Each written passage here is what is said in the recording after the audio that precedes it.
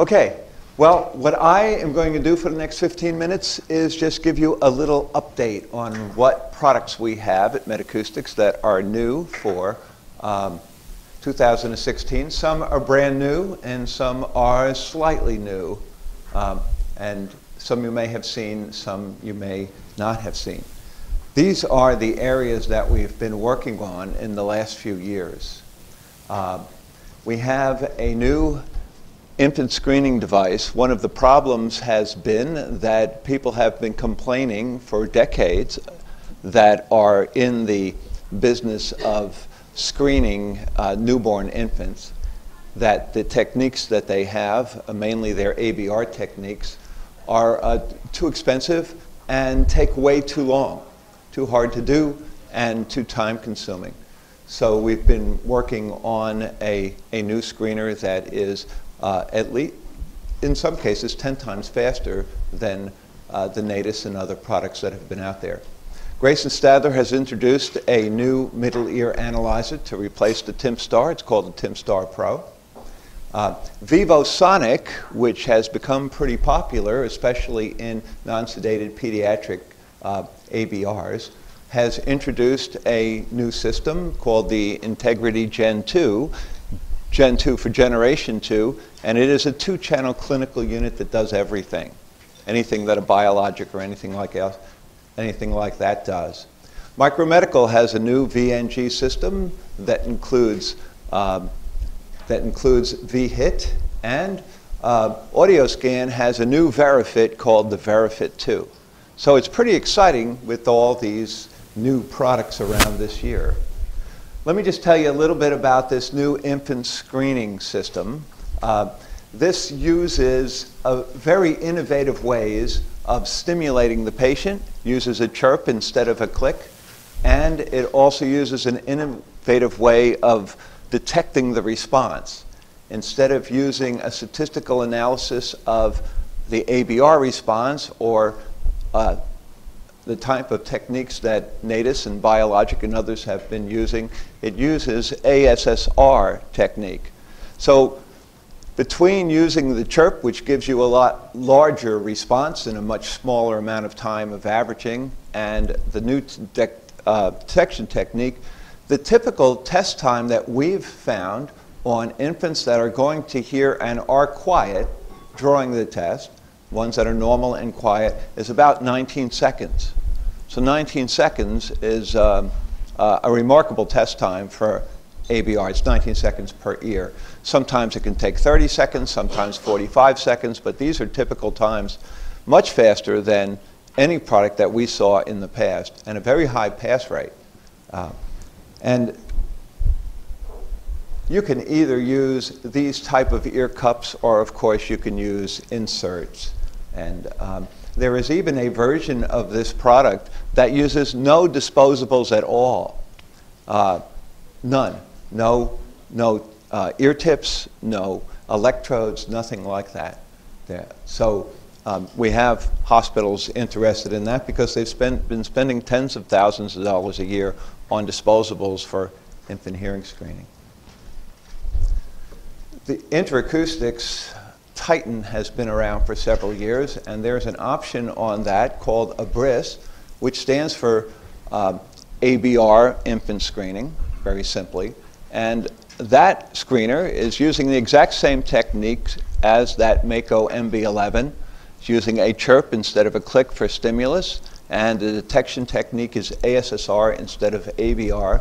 Of course, the calibration is the same at 35 dB NHL.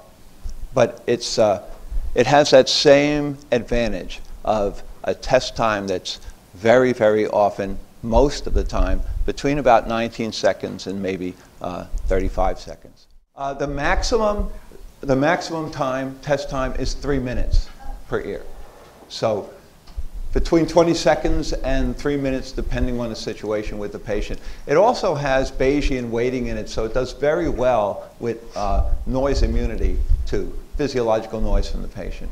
That doesn't include the baby moving and such like that, you know, the 3 minutes.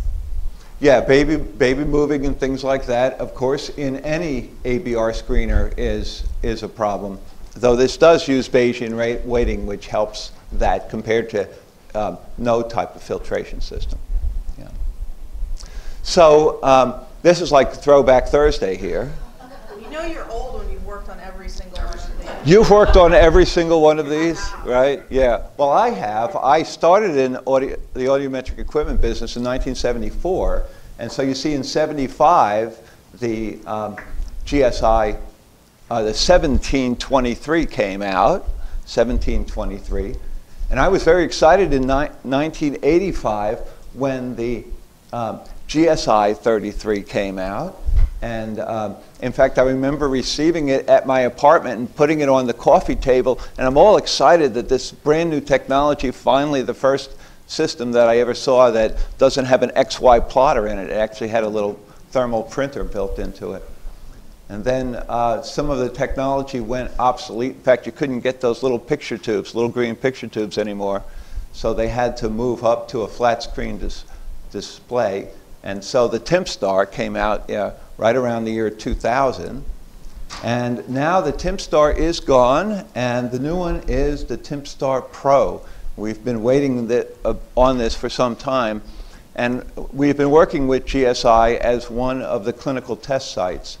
We had a system for over a year in development at Children's Hospital in Birmingham. And one of the great things about this is its start algorithm. We asked audiologists, what's the most important thing to you about a tympanometer or a middle ear analyzer? And they said the absolute most important thing that kills everything else is the ease of start, the ease of getting a seal and starting, especially when the patient isn't 100% cooperative. So one of the things about this is it has an extremely fast and easy start algorithm. You can start and get a tympanogram on almost anybody with very little effort. And so that to me is one of the exciting things about it, because that's the biggest thing that people complain about, can't get a seal.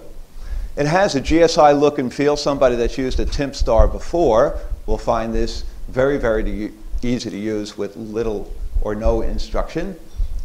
It's very familiar. It's extremely easy to operate, extremely fast, and it has a touch screen on it, so it's very easy to move between one function and another.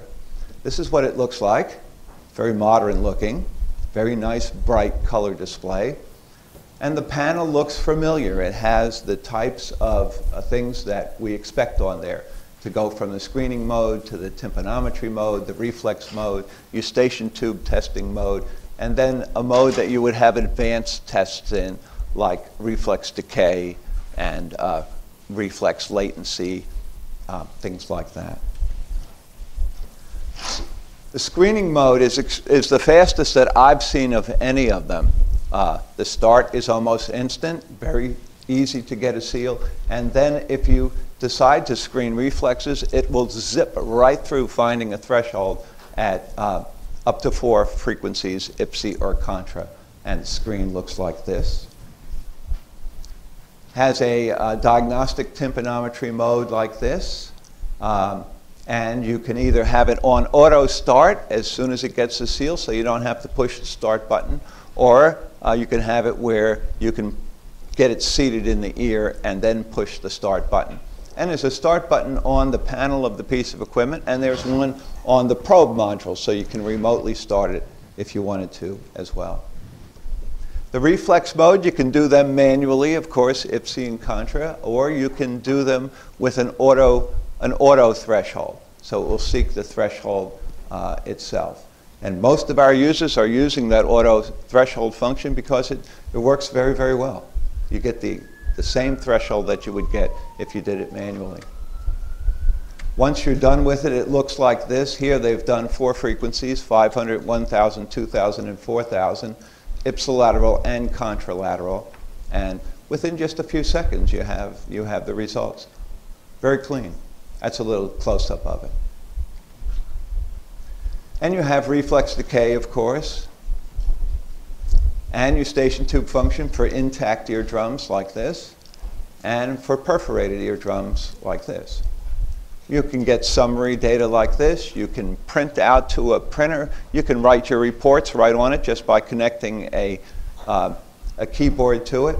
And of course, you can send your results into electronic medical records. It has some advanced features, like it measures Y, B, and G. I don't know anybody who does that, but it still does that. It has high-frequency tympanometry, 1,000 hertz is built in. And of course, reflex latency is built into that. Broadband tympanometry is a feature that they will add next year, as well as audioacoustic emissions. Those are options that they'll add next year to it. If you have the TympStar Pro, the AudioStar Pro for an audiometer, that replaced the GSI 61, then you can get a combination report that would have audiometry and tympanometry on the same page. And that is a custom report as well. So you can make it look like the handheld reports that you used to use. And these can print directly from these instruments, or they can print from the software. This is what the AudioStar Pro looks like, in case you haven't seen one of those. That's very popular. We have over 50 of them installed already just in the last 18 months in the Atlanta and Birmingham area. And it's PC compatible, it's NOAA compatible, it's EMR compatible, it has built-in WAV files for speech. Almost nobody is doing live voice anymore once they have a product in this generation.